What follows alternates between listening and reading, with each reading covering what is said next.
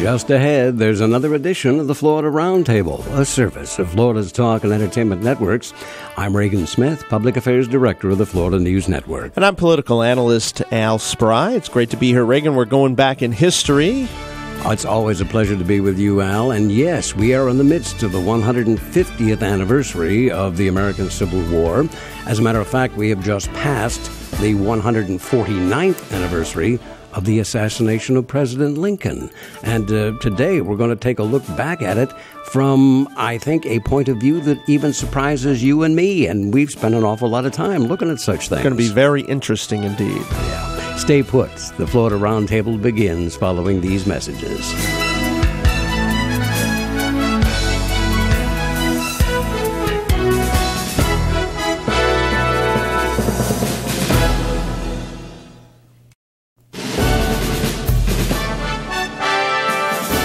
This is the Florida Roundtable, the service of Florida's Talk and Entertainment Networks, and in the Orlando area of Tough TV 38. I'm Reagan Smith, Public Affairs Director of the Florida News Network. And I'm Al Spry, political commentator and man about town. It's good to be here, Reagan. Always a pleasure, sir. Also great to be here on Tough TV. If you're not getting Tough TV, and you can pull it over the air with a nice set of HD antennas. Remember rabbit ears? Well, this is the new version. Mm-hmm. Also, you can get Tough TV if you go down to the Sears Auto Store in the Florida Mall here in Orlando. I walked in to get some tires, and what do you know? They had Tough TV right on there. Well, all right. I like it. And, of course, you can get it on Channel 69 of the Summit Broadband cable system. So, Tough TV, it's all over the place. It's growing. It's a great network. Glad to be associated with it. We are proud to be seen. Is it Wednesday, Saturday, and Sunday mornings? Saturday and Sunday at 9 a.m. Yeah, okay. Very good. Well, lots of things happening in this world. Before we get to Thomas Bogar and look back across the years of the Lincoln assassination, some current events that we need to talk about. Yeah, I wanted to touch on the Ukrainian situation, of course. The Ukraine is quite a hotbed right now. The Ukraine, with the Western aspirations, some talk recently about them wanting to join the EU. All of a sudden, Russia wants the Ukraine back. They want the Ukraine because the Ukraine has the oil reserves and the Ukraine has the big port there. And they went ahead and just took the Crimea while we watched. Said, we're taking the Crimea. Yeah. And, obviously there's some geopolitics playing here. This is also very interesting. There's a series of photos that just came out of gun-toting men wearing green uniforms that show that there is a likelihood now that Russian forces are actually operating in eastern Ukraine. There's pictures available. The images show Russian sabotage reconnaissance groups acting in Ukrainian towns. Russian activity in the region. As you know, Ukraine used to be part of the Soviet Union. Till 1954, yeah. Right. And Nikita Khrushchev and whatnot gave them the independence. Exactly. And so now maybe we will see the end of Ukrainian independence. Well, I can't help but think back to the 1930s, and I'm thinking about Adolf Hitler and Neville Chamberlain and the Sudetenland. And what we're hearing now is that there are so many Russians that live in the eastern part of the Ukraine that they deserve to have their vote and be part of Russia again. And, Adolf Hitler used to say that, the Germans in the Sudetenland should be part of Germany.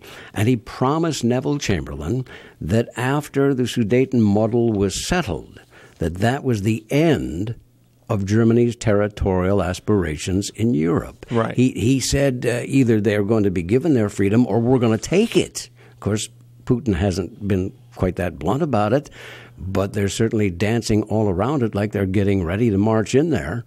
And I don't know that a visit from the vice president is going to stop any of that kind of thing. He's over there talking to the interim government this week, and we've made all kinds of promises, but we watched him take the Crimea back, and nobody lifted a finger.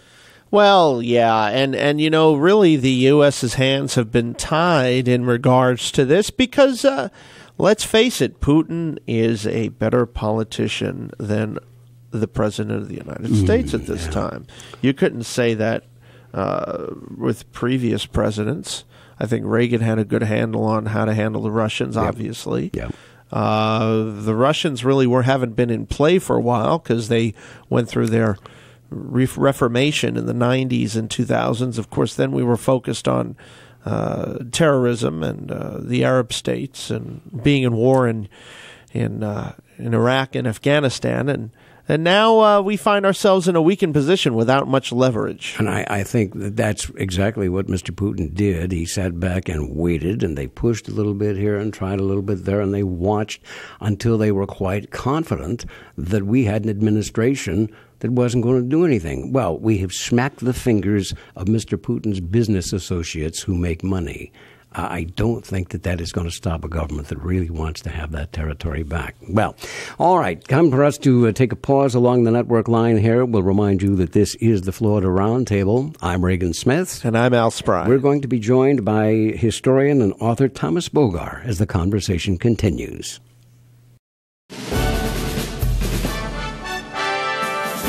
We're back. You're listening to the Florida Roundtable, a service of Florida's Talk and Entertainment Networks. I'm Reagan Smith. And I'm Al Spry. And Al, as promised, we are joined on the long-distance line here by Thomas Bogar. He is an author. He's actually got a doctorate in theater history and literature and criticism. Did all that at Louisiana State University, one of my favorite places. And he's got a brand new book out called Backstage at the Lincoln Assassination. We are in the midst of the 150th anniversary of the Civil War, and April 14th was the 149th anniversary of President Lincoln being assassinated. Backstage at the Lincoln Assassination. Well, Tom, first let me say welcome to the Florida Roundtable. We appreciate you taking the time to be with us today. It's great to be with you and great to be in any connection with somebody who would have a reverence for history. Well, thank you, sir. I guess, off the air, I didn't tell Tom that I do teach history at the University of Central Florida here. You teach history, and we both have degrees in history. Yes, so. So Al and I are both very much interested in these things. And that's where I want you to start. Explain to us, and this is what caught my eye, there are over 120 new books out there on the Lincoln assassination. Why is yours different, and what got you started into this? Well, when I was working on my last book, which is on presidential theater going, I kept collecting information about, when I was working on the Lincoln chapters, about the assassination, and I wanted to do some research about who the actors were at Ford's Theater and who was working with it. And I kept looking to see what there was, and I was astounded that there was nothing. I found all these versions that kind of mentally placed the reader in the audience. I found books that followed John Wilkes Booth out the back door to his death in that burning tobacco barn. I found many versions that followed the mortally wounded president as he's carried across the street to the Peterson house and his death there. And I was stunned to find that nobody had written about or researched or seemed to care about the people who were trapped inside, the 46 actors and managers and stagehands who were trapped as the soldiers marched in, and the audience is swarming up onto the stage, and the crowd in the street is chanting, "Burn the place down," and nobody had done this. And with my theater history background, I thought, people forget, that this took place in a theater, and it was committed by an actor. And so the real context for this all-important event was that it took place during a theatrical performance. And I was really happy to find that this was an area that I could explore and kind of dig into. Now, I caught the number 46. And that sounds reasonable. If you go and see a major theatrical live production, it takes a lot of people to make living theater come to life. Mm-hmm. And for them, too, the theatrical practice was so different. When we think of the event of the assassination, we tend to think of it in modern theatrical terms, but when you turn it around and you're backstage in the dark, this was the pre-electric light era, so they're really relying a lot more on sound than they are on sight. I found it was kind of odd how the people perceived the actual shot. Somebody thought it was a paint can exploding in the prop room. One actress thought it was a champagne cork popping. Another one thought it was one lone hand clap out in the audience. So sound became so much important for them. And in terms of the scenic practice, I wanted to include in the book some sense of what it was like acting at that time. You know, we think of the modern acting styles today, and yet back then it was the more melodramatic style, you know, when you expressed grief by thrusting your arm across your forehead, all the old melodramatic style. Sure. One of the things that you note was that Ford's Theater itself was, and when you got 46 people in the nation's capital and they're on both sides of the issue in this great war, but that Ford's Theater was a hotbed of secessionist and Southern sympathy and conversation, and yet the president and his wife went there frequently. Well, you know, it's amazing that the whole place didn't explode before then, because there was a lot of dominant secessionist thought. A lot of these people were from Baltimore, and Baltimore during the Civil War was a really central gathering of secessionist thought. It was tough to keep Maryland. They thought it would succeed for a little while, and yet the president loved Laura Keene's performance. He had seen her before. He knew that it was her benefit night. And in coming that night, his attendance would boost the box office for her. In being Good Friday, which is traditionally not a good theater attendance night back then, he would have ensured that her benefit night would get her more money. And he was fatalistic about going to the theater. He loved the theater. He wanted to go. He wanted to be out and among the people, and really disregarded many warnings frequently, warnings that could have led to serious harm before that even. And yet the remarkable thing is, with all that, you know, backstage, working together side by side as they rehearsed and they performed these plays, a different play every night, were Union veterans and Confederate veterans. One of the men had a son who died fighting for the Union. Another one had a brother who had died fighting for the Confederacy. So this was just a swirling tinderbox of emotions backstage. You know, I've noticed that famous people, politicians, often have that same attitude where it's very fatalistic, and they always say, well, if they're going to get you, they're going to get you. Martin Luther King spoke about being assassinated. He kind of knew that was coming at some point because of the nature of politics and the nature of being a large figure in politics. And Kennedy. And yeah, so it doesn't surprise me that Lincoln would just want to go to the theater. He'd go to the theater. They'd say, well, I don't know if it's that safe, but you know, they didn't really have a Secret Service back then. No. So he did have one guard who was supposed to be on duty outside the box, presidential box, and yet the guard, Parker, was kind of a lush, was over drinking in the saloon next door.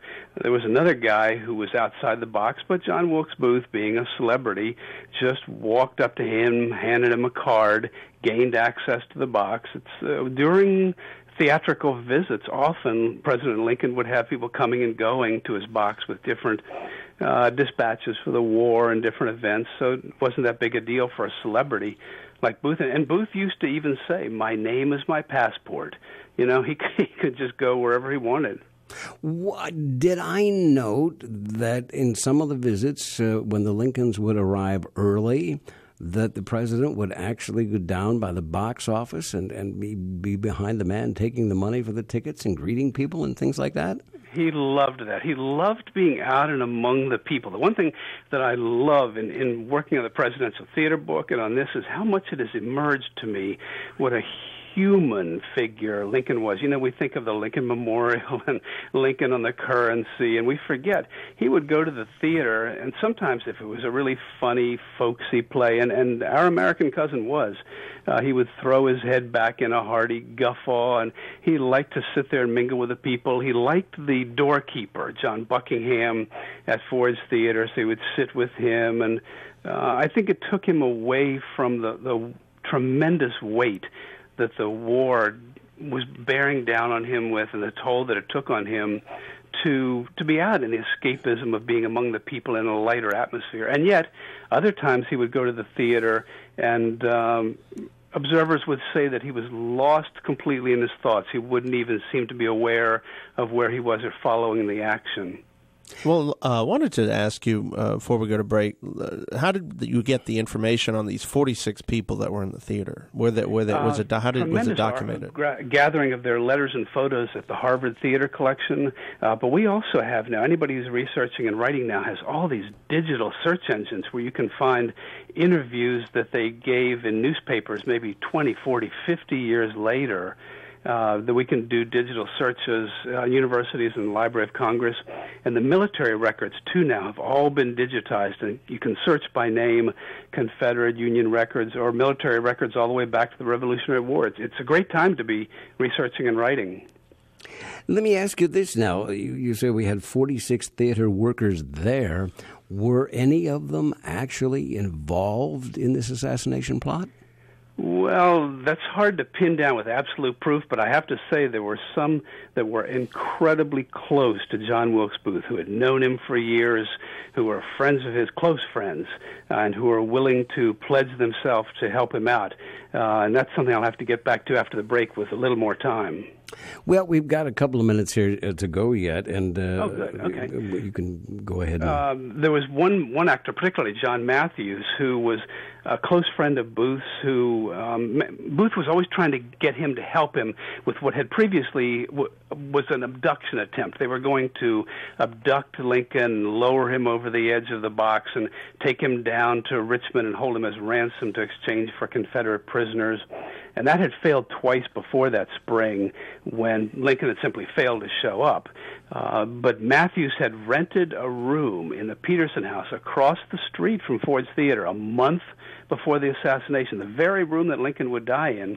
And in that room, his good friends, actor Ned Emerson and John McCullough and John Wilkes Booth, had hung around in that room all afternoon in March of 1865, and Booth had smoked a cigar and lain down and taken a nap on the very bed that Lincoln would die on a month later. I had never heard that before. No, I didn't know that either. Wow, there's something new for you. We're learning new things here as we go along. Did that 46 include the actors in the play? It did. People erroneously think it was Laura Keene's acting company, and you hear that sometimes. But she was just a star who came through with two other actors, Harry Hawk and John Diet. The rest of them were kind of a ragtag group that John Ford had gathered. John Ford was managing 5 different theaters, so he was constantly circulating this group among them. So they had no sense of union or bond or cohesion, and they were so young. The average age of the cast was under 30, and almost half of them were under 20. So they were young, they were inexperienced, they hadn't acted with each other hardly at all, so there wasn't a sense of a bond that might have helped carry them through this tragic evening. And John Ford himself, earlier on, was sort of he didn't really turn neutral or pro-North until it was very apparent that the North was winning. Right. His background, his wife was from the Richmond area. He had family down there. He was essentially a secessionist, a states' rights advocate. But he knew enough, as it was clear which way the war was going, by about 1864, he knew enough to trim his sails, and for the sake of keeping the theater operating properly, he hid his personal feelings and even allowed, he had a beautiful home in Baltimore, he allowed the Union military to build a fort on part of his property, so he knew which way the wind was blowing. Well, was the secessionism of the owner, was that one of the reasons that the audience wanted to burn the place down and stuff, or was that had something to do with it? Because of what had happened in the theater. The theater profession at that time was really looked down upon, and there was a certain amount of resentment toward it. One of the first things Mary Lincoln said is, "My husband cannot die in a theater," that a terrible place. And it was also thought that even if someone were to die in a theater, that his soul was condemned to hell because of the really the bad regard that people had for the theatrical profession at that time. So I'm surprised because that was really what else could you do? What else did you do? Right? Exactly. Yeah, gentlemen. At this point, I do have to interrupt and take us up to our next break time here. But I want to remind you that you are listening to the Florida Roundtable, the service of Florida's talk and entertainment networks. I'm Reagan Smith. And I'm Al Spry. Our very special guest this day is Dr. Thomas Bogar. He is the author of Backstage at the Lincoln Lincoln Assassination, The Untold Story of the Actors and Stagehands at Ford's Theater. And it's from our friends at Regnery Publishing, available at all the fine bookstores around Florida. If you'll stay put, we'll be back in a moment.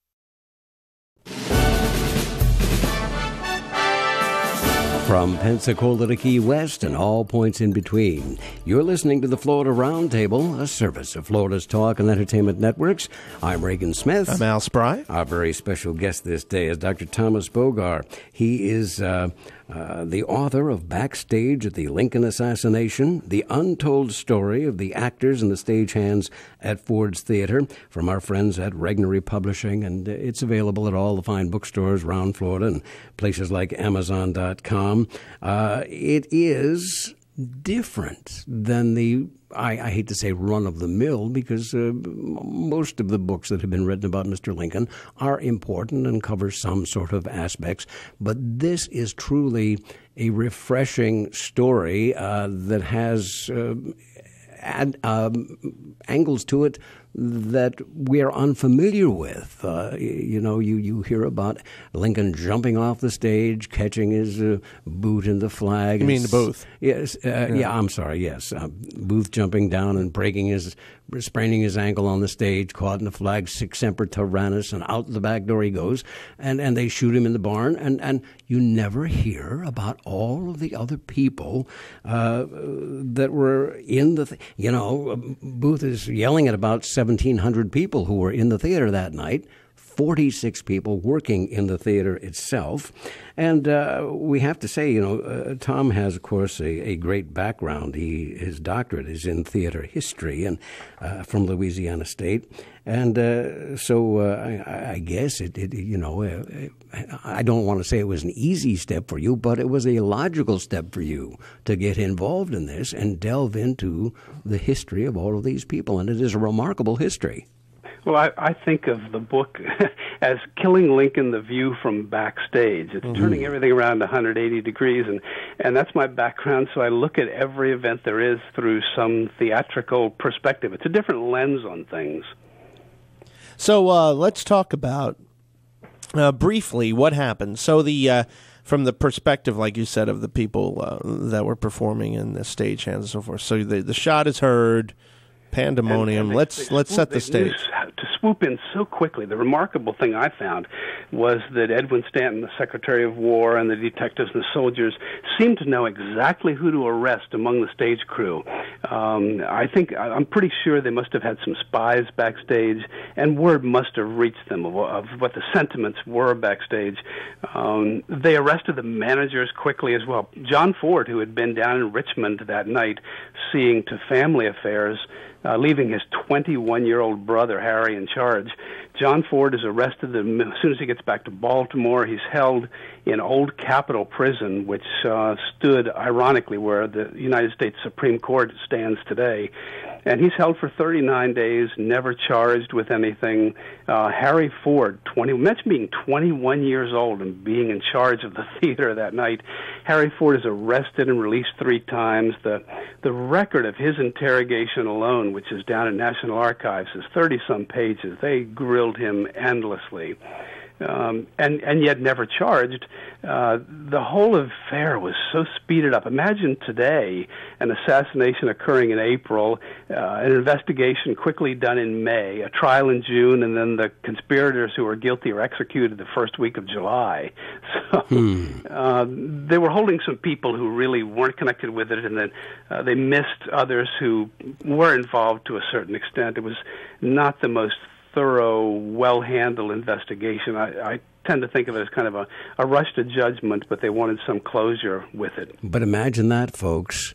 The people accused of murder didn't spend 17 or 20 years on death row. No, it was swift justice back then. Yes. A month or two and you were toast. No appeals, no lengthy process. A whole different scene today. But let's talk about some of the main characters and what became of them after the assassination. Oh, I'm glad you asked. To me, one of the most saddest figures is Laura Keene. She's the star of that night. It's going to be her big benefit night. She had been, in the late 1850s and during the Civil War, one of the most famous, powerful, respected theatrical manager actresses in what was essentially a man's world back then.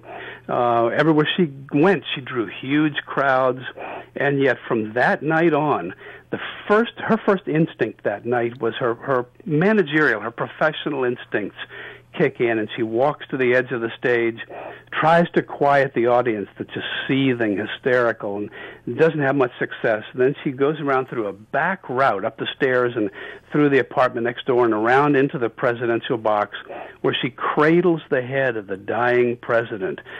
She descends the stairs afterwards. Her dress is soaked in blood. And she tries to go on to her next engagement. She's supposed to be performing next week in Cincinnati. She tries to leave. She's arrested in Harrisburg, Pennsylvania, held for 2.5 days, and her whole career just goes down from there. It spirals downward. They think of her too much as associated with the assassination. People in the South think she's a Yankee. And then, worst of all, she acquires consumption or tuberculosis, and even being at the height of her career that night at age 39, she's dead by 47, almost impoverished. Wow. So really it's sad what happened to her.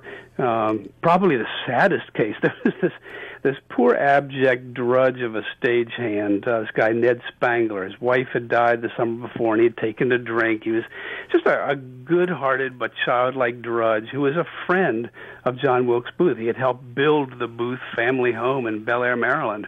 And that afternoon, Booth had asked him in front of several other people, I need some help tonight. Can you help me out, Ned? And without specifying what it was that he needed. And poor Ned Spangler said, "Sure, John, I'll help you all I can." And as a result of that, during the trial, and a lot of the testimony against Spangler was delivered by a man named Jake Rittersbach, who I'm pretty sure was a spy backstage. He'd only been working there 3 weeks, and he asked a lot of questions. He was a Union veteran, too. And on his testimony, Spangler is sentenced not to death, fortunately, but to 6 years of hard labor at Fort Jefferson. And that's down in the Dry Tortugas. I've been down there, and it's a really bleak place. It's 70 miles, Floridians will know this, off the coast of Key West. Nothing but the fort out there on the island. And he was down there until he was pardoned by President Johnson. That's where they sent Samuel Mudd, the doctor that... Mudd and Arnold and McLaughlin. And, McLaughlin died when he was down there. And it's a pretty hard place to get to, but it's very well preserved. Park Service has done a great job with it, and for people who are also interested, it's a great place for scuba diving. Tom, let me ask you this: what did you? How long? Number one, how long did it take you to put the book together? And your takeaway from the book, your feelings as you completed the work on this. It was 8 years total. Wow. Working on this, and it really became a labor of love. These people became so alive to me and individualized. I've even been to the graves of some of them and told them that I'm going to be telling their story, and I hope I do it well. The takeaway from me really was how individualized they became. I found myself talking to them. There's a great quote I found by Charles Dickens. He said that ideas like ghosts have to be spoken to a while before they'll explain themselves. And I found myself talking to these people, trying to get them to explain themselves, what had brought them to that point. And I came away with a much greater appreciation for their individual talent and really a greater appreciation for Abraham Lincoln's character and his love of the theater. I must say, my first visit to Ford's Theater was probably over 50 years ago. I was a young child visiting Washington, D.C. with my grandparents. And, of course, Ford's Theater today has greatly changed from what it was 50 years ago even. And there are now, again, live performances and whatnot. And it is open to the public. When you go to Washington, D.C., you can visit this place and perhaps feel the history. You can walk across the street to the house where Lincoln was killed. Well, the book is Backstage at the Lincoln Assassination, the untold story of the actors and the stagehands at Ford's Theater. It is by Dr. Thomas Bogar. Again, he's got his doctorate in the history of theater, and it makes it tremendously interesting. 5 stars from us for a new piece of informative history, one that had gone unsung for too long. Tom, thank you for being with us this day. The book available at Amazon.com and all the fine bookstores, and we hope you'll come back. I loved being with you, and it was great. Take care. This is the Florida Roundtable. I'm Reagan Smith. I'm Al Spry. And we'll continue our conversation in a moment. We're back. You're listening to the Florida Roundtable, a service of Florida's talk and entertainment networks, and in the Orlando area of Tough TV 38. I'm Reagan Smith. I'm Al Spry. And enjoyable conversation there with Dr. Tom Bogar. A new twist, if you will, a new view of the Lincoln assassination. I like the way he put it, kind of turned it around 180 degrees and looked at it from the other side of the audience. Yeah, I like that. I've never read anything like that. Pretty cool, the perspective. Yeah. So there's always something new you can learn about history that nobody has tackled before. You know, it's it gives lie to that business of nothing new ever happens. Here we are, 150 years later, and he found new aspects. Yeah, no kidding. Yeah. So anyhow, let's see here. Florida legislature coming down the home stretch of the 2014 session. It goes quickly, doesn't it, Reagan? Oh boy, does it! Wow. Well, we have a lot of what do they call it? Trading and a lot of negotiation, a little haggling here. Yep. Going on with the House and Senate. We have a proposed spending of $75 billion. Lawmakers have already agreed on $500 million in tax and fee cuts, $580 million to cover unfunded liabilities in the retirement system, $3 billion in reserve so we don't eat our seed corn, according to Senate President Don Getz. Isn't that just kind of a folksy way of saying it? Don't eat our seed corn. I like sweet corn myself, but I do. I'm sorry. That's You're making me hungry, Reagan. Then, of course, there's some winners here. Okay. So we have the Clearwater's Marine Aquarium. The House budget proposes $4 million for the aquarium, which received $5 million last year, partly because Dolphin Tale 2 is being shot there. The Senate only proposed $1 million, but doubled its offer with its first offer to the House. Other winners include BMX training facility in Oldsmar, which the Senate budget didn't produce initially.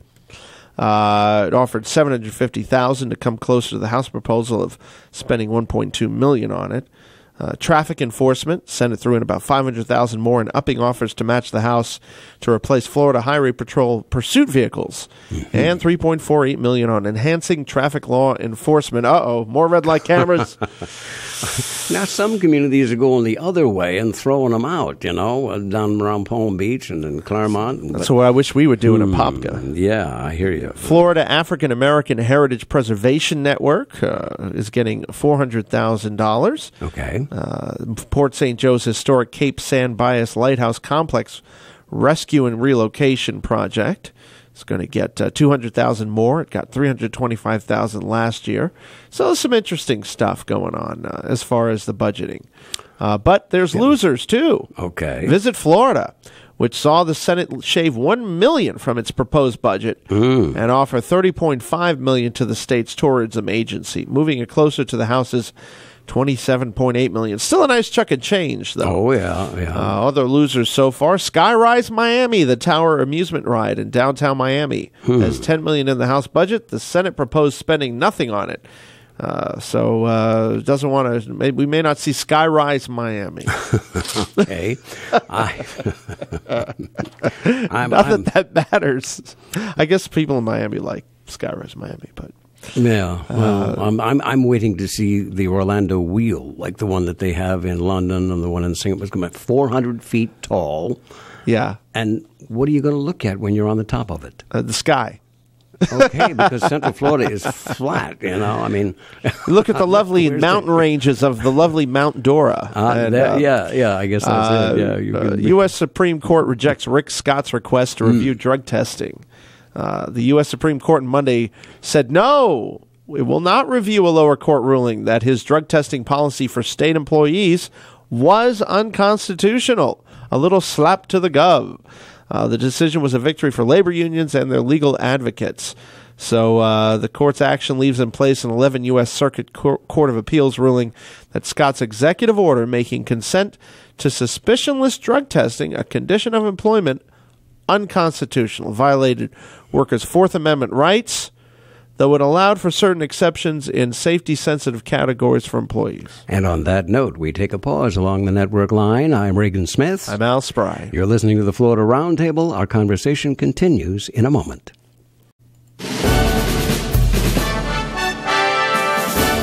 We are back. You're listening to the Florida Roundtable, a service of Florida's Talk and Entertainment Networks. And in the Orlando area, we are seen on TV 38.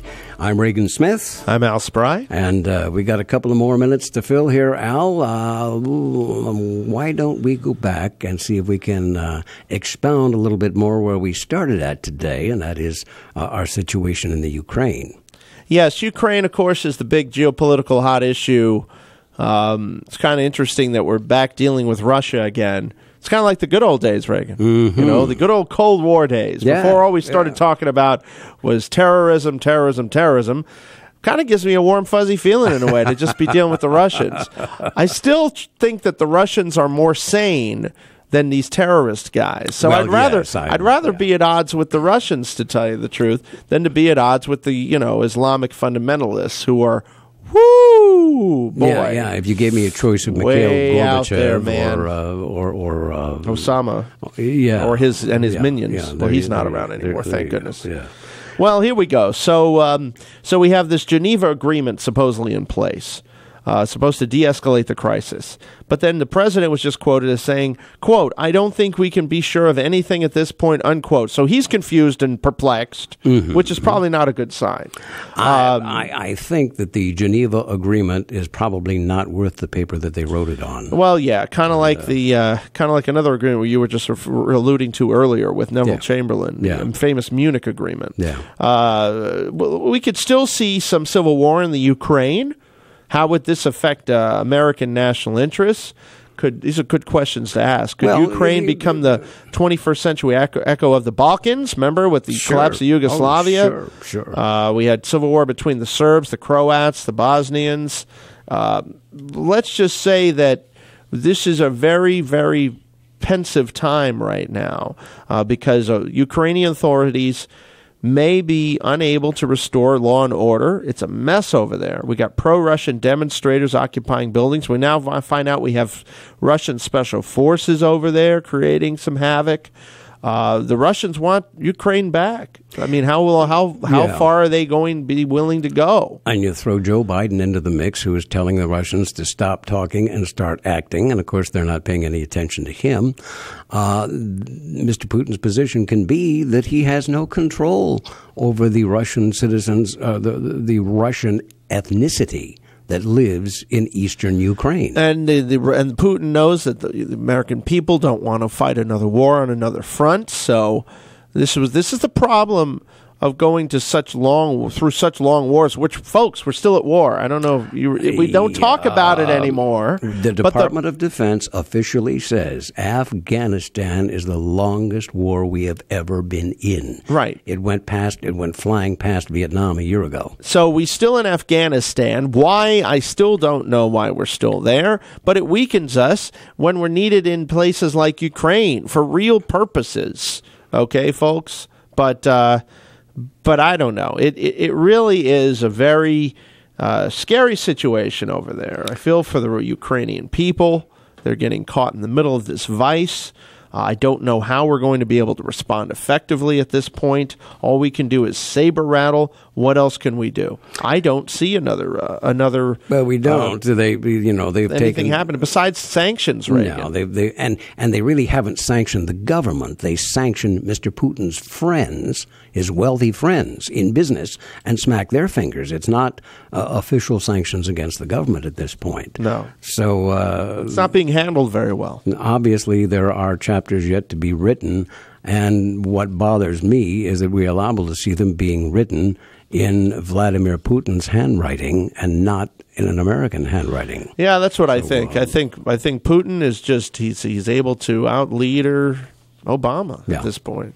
Well, much more to be said about that, and we will as the days and weeks go by. Right now, it's time for us to say thank you for your time.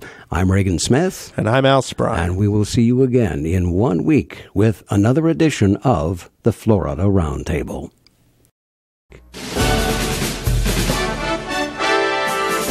You've been listening to Florida Roundtable, a weekly look at issues and problems of concern to Floridians from a state, national, and international perspective. Presented by the Florida News Network with your hosts, Reagan Smith and Al Spry. The views and opinions expressed during the preceding program are solely those of the participants and not necessarily those of this station's ownership, management, or sponsors of FNN. Your views and opinions are welcome. Address your card or letter to Florida Roundtable in care of Reagan Smith, 2500 Maitland Center Parkway, Suite 407, Maitland, Florida, 32751. Or you may email reagansmith@fnnonline.com. Thank you for listening, and please join us again next week for another edition of Florida Roundtable.